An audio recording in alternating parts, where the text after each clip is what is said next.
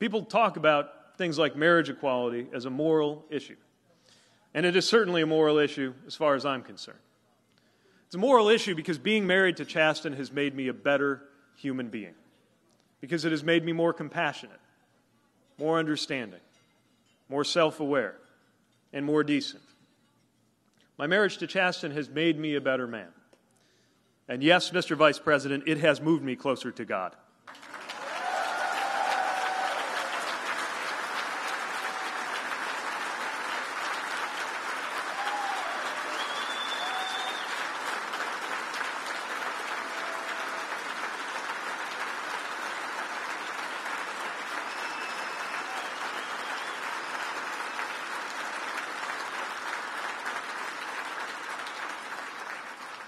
You may be religious and you may not. But if you are, and you are also queer, and you have come through the other side of a period of wishing that you weren't, then you know that that message, that this idea that there is something wrong with you, is a message that puts you at war not only with yourself, but with your Maker. And speaking only for myself, I can tell you that if me being gay was a choice, it was a choice that was made far, far above my pay grade.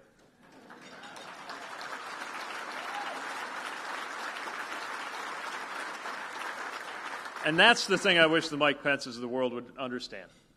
That if you got a problem with who I am, your problem is not with me. Your quarrel, sir, is with my Creator.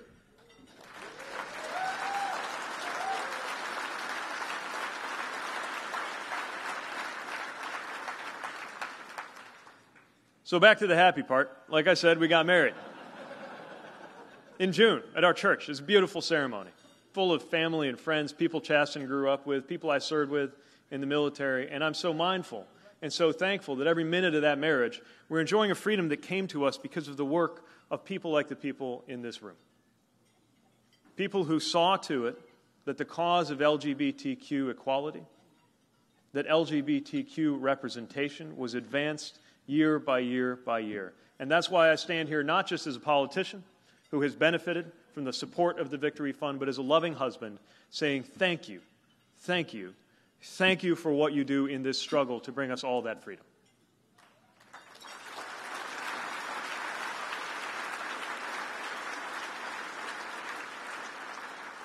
And we know that struggle's not over just because marriage equality has come to the land.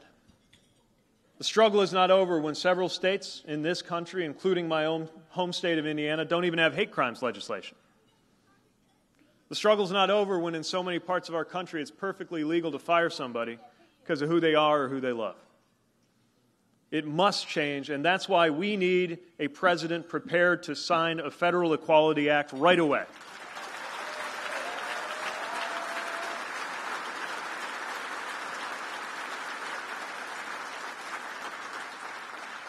Struggle is not over when transgender troops, ready to put their lives on the line for this country, have their careers threatened with ruin one tweet at a time by a commander-in-chief who himself pretended to be disabled in order to get out of serving when it was his turn.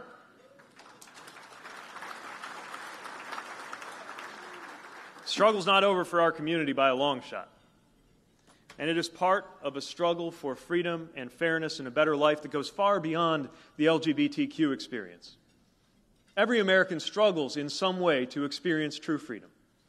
And as I contemplate a presidential campaign and speak out about these issues across the country, the thing I'm most hoping to change is the way that my party talks about our values. Because it's no secret Democrats are policy people. We are nuanced people. We're quick with the 14-point plan and the PowerPoint deck. Sometimes a bit slower to explain the values that motivate our policies. So it's time for us to get back into the business of talking about values, especially freedom. My party has allowed conservatives to monopolize the language of freedom because they're so interested in freedom from government, freedom from regulation, freedom from taxes, that they can forget about the other things besides government that can make you unfree. Freedom isn't just about freedom from. It's about freedom to. Not just freedom from regulation, but freedom to live a life of your choosing. And the LGBTQ experience is a prime example of why that matters. Because you're just not free if a county clerk gets to tell you who you ought to marry because of their interpretation of their religion.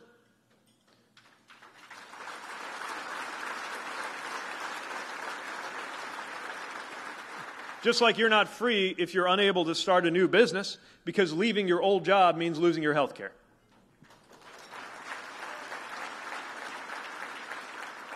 Or if your reproductive health choices are being dictated by a male boss or a politician.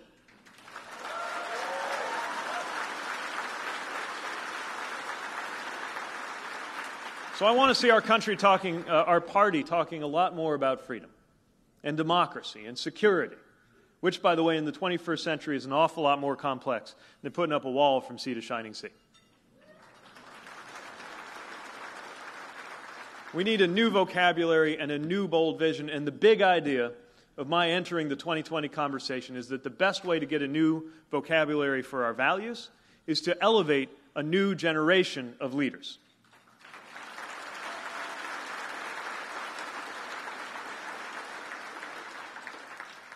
I was in high school when Columbine happened. I belonged to the school shooting generation, the generation that provided most of the troops for the conflicts after 9/11, the one that's going to be on the business end of climate change for the rest of our lives, and could be the first in American history to be worse off than our parents economically by the time I reach the current age of the current president in 2054.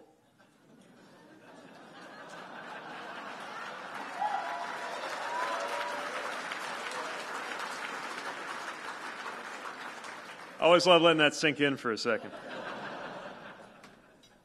Everyone in our generation, just like anyone who's ever packed their bags on the order of a president and gone overseas, anybody whose marriage has depended on a single vote in the U.S. Supreme Court, everybody in our generation knows that politics isn't theoretical, it is personal.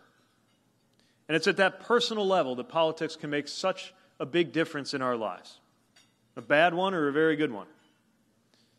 Because my generation is also the first to know marriage equality is the law of the land for the majority of our adult lives.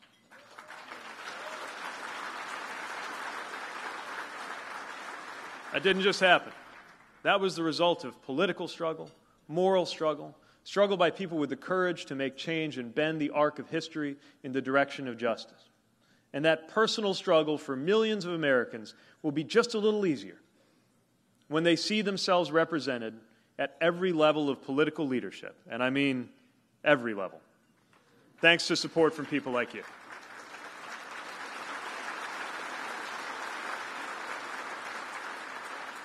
So here we are. It's 2019, America's in big trouble, and we need a fresh start. And yet I am as optimistic as ever, because, as every candidate who's been supported by this effort knows, candidates who often made a difference whether they won or not, just by being on that ballot, made a difference before the first vote was cast. Running for office, at the end of the day, is an act of hope.